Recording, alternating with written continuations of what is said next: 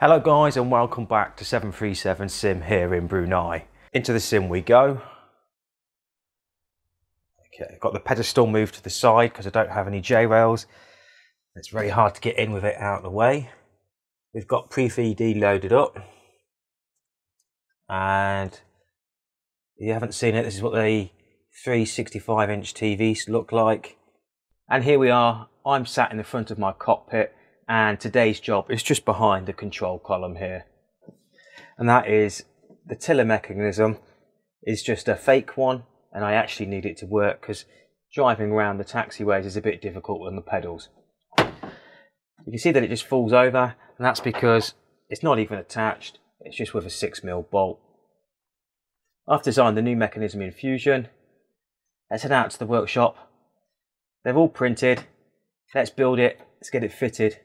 And let's get it tested.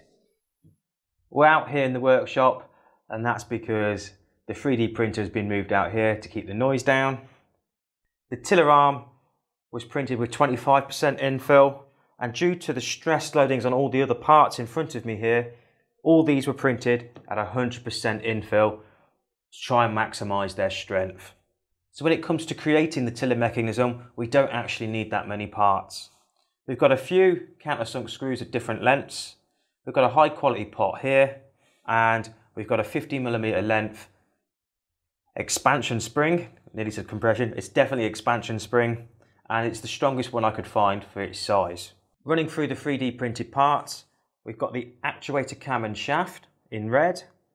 We've got the base plate in black, the operating tongues in green, the top plate in grey, and the pot cap in red. The only reason these are a different colour is just to show you the different parts. They can all be done in one colour, because in fact you're probably not even going to see this mechanism because it's on the outside of the cockpit with only the shaft and the tiller arm protruding. So first up is the base and the shaft.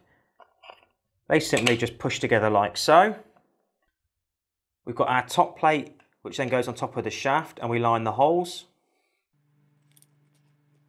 Now I can't remember if I mentioned this before, but all the screws I'm using today are 4mm in size, and they're all countersunk as they need to be below the surface so nothing interferes. Next up are the tongues in green, and they just slot over the two studs, and they're part of the centering mechanism. I'm going to put that down for a second and insert the pot into the pot cap. So that's going to go on like that. I want the wires facing down. So the idea, now that we've got the pot and the pot cap, is let's just kind of try and center the pot shaft in the middle. That looks good there. And the pot shaft is designed to be a tight fit into the center of the shaft, and it has to go over these three locating studs here. So we've got the shorter of the three screws going in the long stud. Now that's because there's not much stress on this stud, whereas the two studs at the rear here have got the pivot points for the tongues, and we actually want to put them into the top plate all the way through. So it's not the plastic taking the strain, it's actually the stud inside. Make sure there's no interference on the tongues, nice and clear. Now we get to fit our spring over to the tongue studs. Yeah. And there's no way I can get enough force onto that shaft with my hands to be able to turn it. So before I solder the wires to the pot and they get in the way of everything, let me show you how this mechanism works. So we've got the centering arm in the center. When we move the tiller, it moves the tongues left and right, and it's the spring that returns it back to the center position. And it's got a really firm return to center position, which is great. Before I head inside, let's attach some wires and get this thing connected.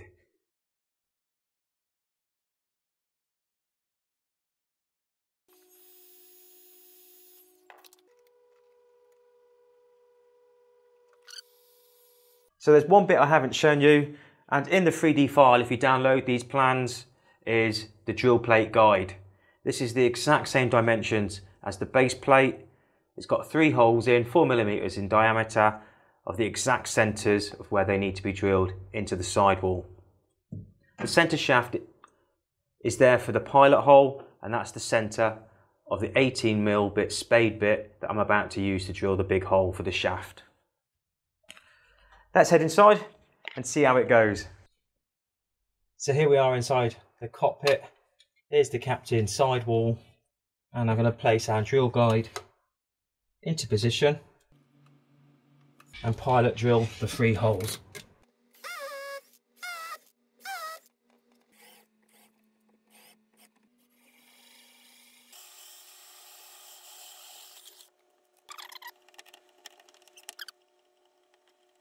I've just created the tiller decal on the printer.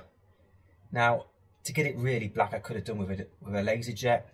I don't have that. I've got a standard inkjet, and it's on self-adhesive backing. So it's basically a sticker, and hopefully I can separate the two without damaging the decal.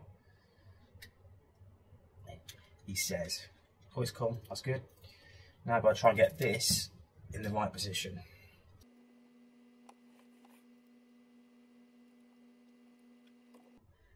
And that just leaves the tiller arm to go on.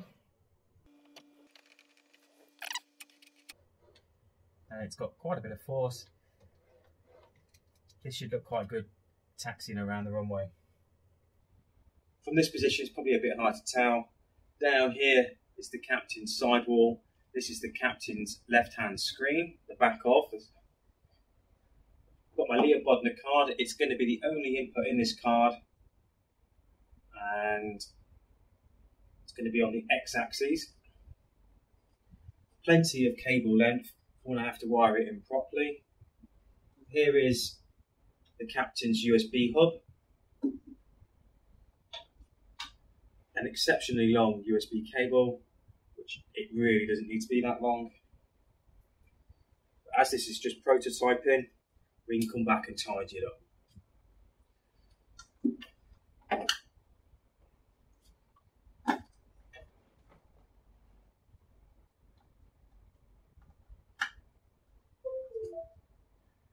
There's the sound of the Leo Bodner card connecting.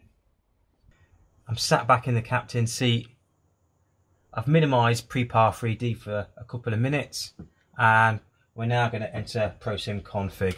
We're going to try and program the tiller via this rather than FSU IPC. If this doesn't work, then I'll switch to FSU IPC. Into ProSim config. Because I've got 3 screens, I need to drag it across. Hopefully you guys can see it. Yes, you can. And we're going to go into combine config. It's going to be flight controls. I'm going to scroll down to lever.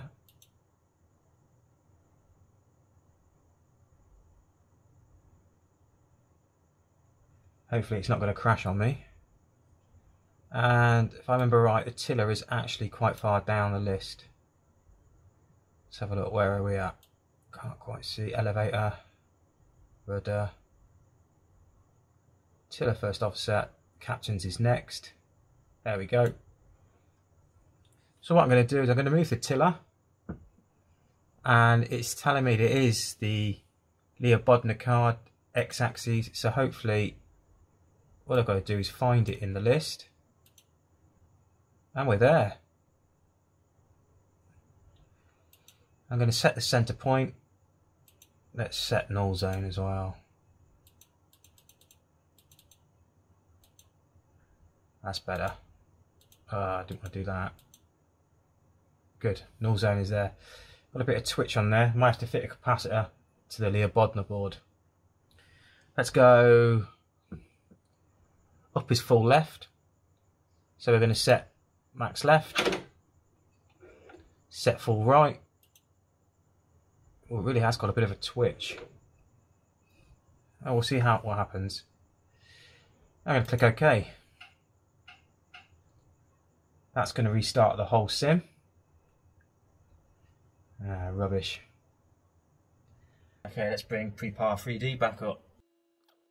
Give me 2 minutes while I get the whole cockpit set back up because it's gone cold and dark. And we need to get the engines running to be able to taxi.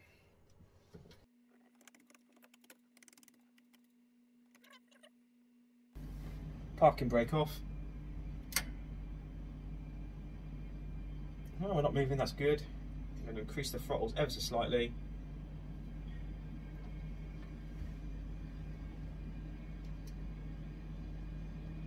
Here we go.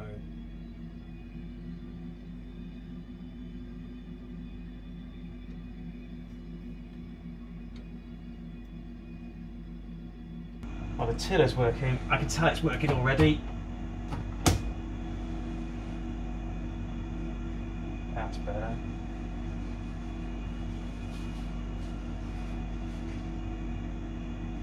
So off to the left we go. Oh, that's fantastic.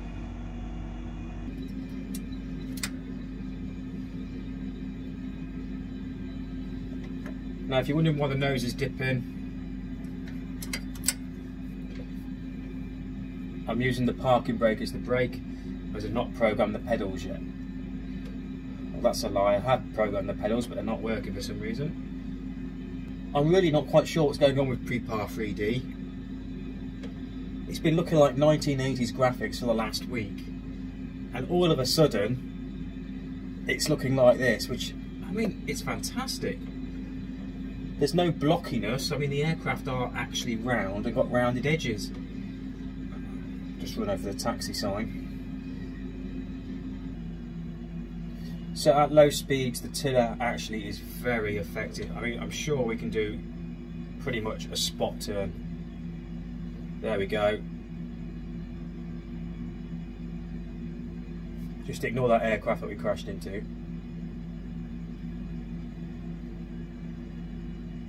But for low speed manoeuvres, the tiller is the way ahead.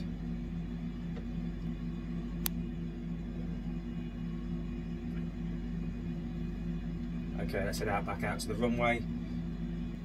I think I'm going to call that to the end of the video, this one. We've got the tiller working, it's what the main aim was. Next is to sort out this yoke. I really need it to south centre and to have a bit of feel. It's just not strong enough. I hope you can't see that I'm running over the taxi signs.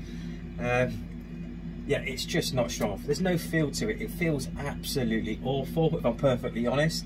And I'm probably going to use the same kind of centering device as I've used for the tiller, but for the control column. Got a few ideas up here to do.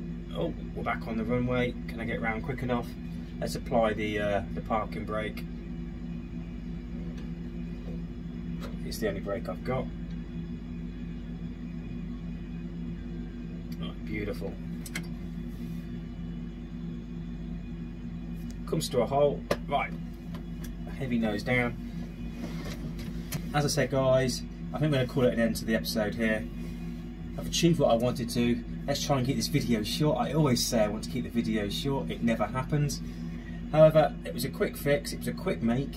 It works exceptionally well. I'm really pleased with it, actually. It's one of the best controls in here. I would say the throttle unit was, but that's letting me down at the moment. Next up will be get the yoke sorted. I've seen firmer slugs than that. For the time being, guys, I'll catch you later. Sim out.